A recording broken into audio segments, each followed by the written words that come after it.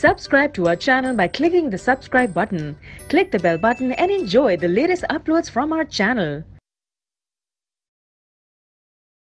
Next topic is enzymes. Enzymes क्या होते हैं, किसके बने होते हैं एंजाइम्स? एंजाइम्स भी अमीनो एसिड्स के बने होते हैं। जैसे प्रोटीन्स अमीनो एसिड्स के बने होते हैं, वैसे ही एंजाइम्स भी अमीनो एसिड्स के बने होते हैं। Almost all enzymes are proteins.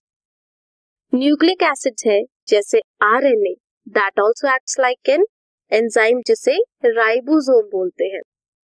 And enzymes का भी primary structure, secondary structure and tertiary structure होता है लाइक दैट ऑफ प्रोटीन्स। अब एंजाइम डिफरेंट कैसे है बाकी सब नॉर्मल प्रोटीन से? एंजाइम्स के पास प्रेजेंट होती है एक्टिव साइट। जो टर्शियरी स्ट्रक्चर है एंजाइम्स का, उनमें क्या होता है, एक कुछ पॉकेट्स या क्रेविसेस प्रेजेंट होती हैं। ये जो पॉकेट और क्रेविसेस है, यहाँ पे सबस्ट्रेट आके फिट होता है। मान लो ये पॉकेट है एंजाइम की यहाँ, और ये सबस्ट्रेट है, ये यहाँ आके फिट होता है। सो ये क्या है, ये एक्टिव साइट है। इसकी वजह से एंजाइम एक्टिव होता है, इसकी वजह से कैटलाइज करता है रिएक्शंस को एट हायर रेट। हमेशा याद रखना, एंजाइम सिर्फ उन्हीं रिएक्शंस की जल्दी रिएक्शन कराता है जो ऑलरेडी हो सकती है। अगर कोई रिएक्शन हो ही नहीं सकती, देन एंजाइम कुछ भी नहीं कर सकता, कोई रिएक्शन नहीं होगी। यू कैन सी ये एक्टिव साइट है, एंड ये जो सबस्ट्रेट है इसकी एक्टिव साइट या फिर सबस्ट्रेट की जो अटैचमेंट साइट है जो एक्टिव साइट से बाइंड होगी, वो सेम है।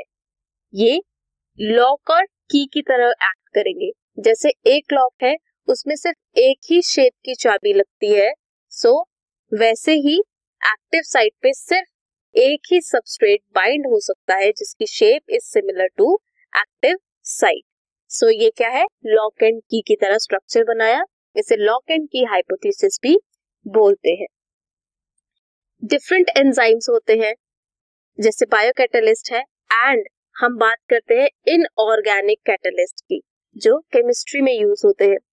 इनऑर्गेनिक कैटलिस्ट जो होते हैं डिफरेंट होते हैं फ्रॉम बायोकैटलिस्ट और एंजाइम्स। क्यों? क्योंकि वो हायर टेम्परेचर में भी बहुत इजीली काम करते हैं। वो हायर टेम्परेचर में भी रिएक्शन को बहुत जल्दी करवा देते हैं। बट एंजाइम्स जो होते हैं वो डैमेज हो जाते हैं at higher temperature, that is mainly above 40 degree Celsius ही वो डैमेज कर देते हैं। कुछ एंजाइम्स हैं जो हाई टेम्परेचर में भी बहुत इजीली काम कर जाते हैं।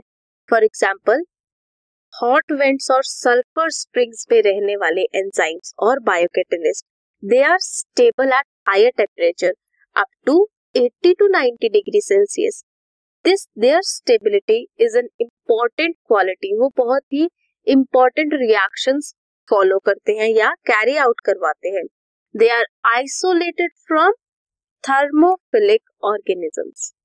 सो ये था एंजाइम्स का इंट्रोडक्शन, दैट एंजाइम्स किसके बने होते हैं, एंजाइम एक्चुअल में एक्टिव क्यों होता है, एक्टिव साइट की वजह से एक्टिव होता है, एंड एंजाइम्स डिफर कैसे करते हैं इनऑर्गेनिक कैटलिस्ट से जो केमिस्ट्री में यूज होते हैं। सो ये थे एंजाइम्स। इसको हम डिटेल में फर्दर स्टडी करेंगे।